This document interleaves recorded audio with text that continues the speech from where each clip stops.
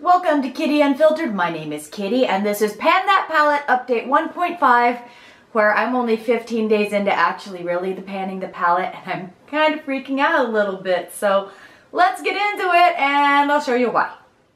I'll be priming my eyes using the NYX Jumbo Eye Pencil in Milk and the MAC Pro Longwear Paint Pot in Stormy Pink.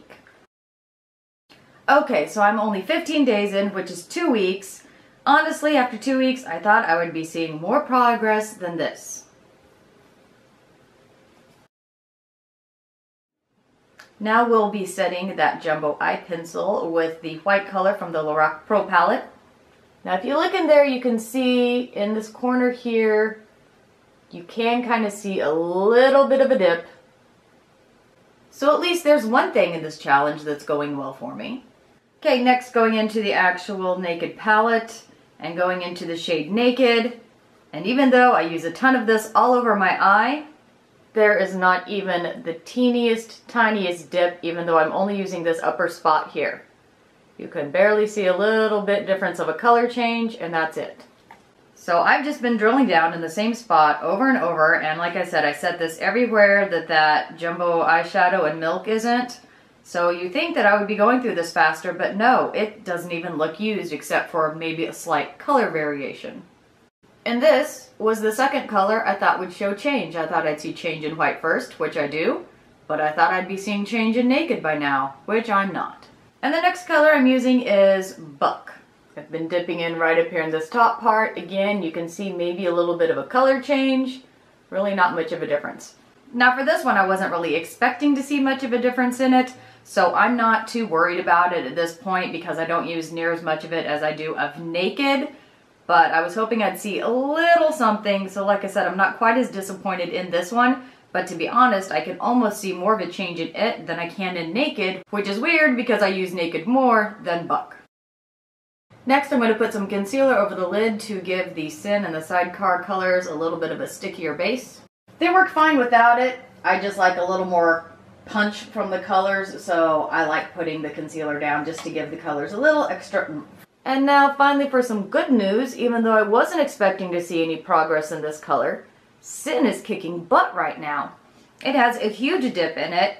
It actually shows the most use out of any of the colors I was using, which is funny because it's one of the ones that I use the least. But maybe it's just the way the formula is packed, but it's really, I seem to be not really flying through it, but at least Sin gives me hope. The Sin color is the one that it's like, okay, you're only 15 days in, even though you're expecting to see more progress. Don't get discouraged because there is progress somewhere. Maybe you just need to work a little harder to get to it. Now for Gunmetal, I thought I would see the most progress in it besides the white, but as you can see, there might be a little bit of a dip right there.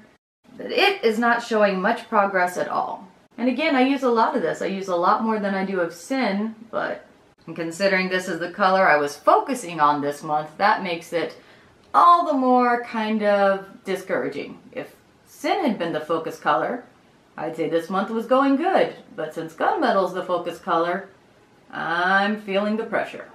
Okay, now to define that out a little with the black color in the Lorac Pro. Again, I wasn't really expecting to see any progress in this one. There's almost a teeny tiny touch of side pan in that corner right there. But since I used so little of this, I wasn't expecting a lot of progress in this color. Although I am expecting to see progress by the end of the month because it is a more powdery product. But at this stage, I'm not too worried about it. Okay. Now to finish up the rest of my makeup, and I'll be back to finish the eyes. Okay, the rest of the face is done for the most part. I'm going to take Naked from the Urban Decay Naked palette and then Black from the Lorac Pro palette and put those on my, kind of like my lower lash line.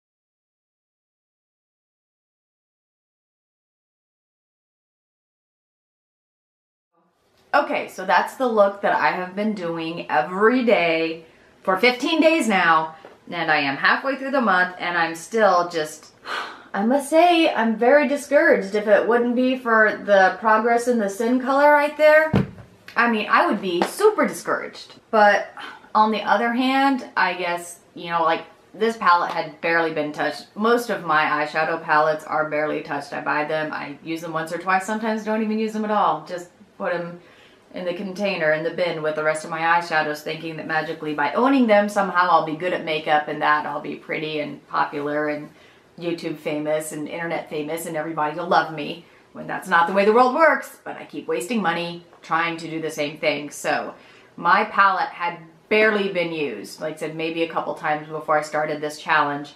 So I know it's going to take me a little longer, especially to see product because I didn't have, or to see progress because I didn't have any dips in anything. But man, it is really discouraging. If it wasn't for that progress and sin right there, it's like, whoa, this would be a tough one. But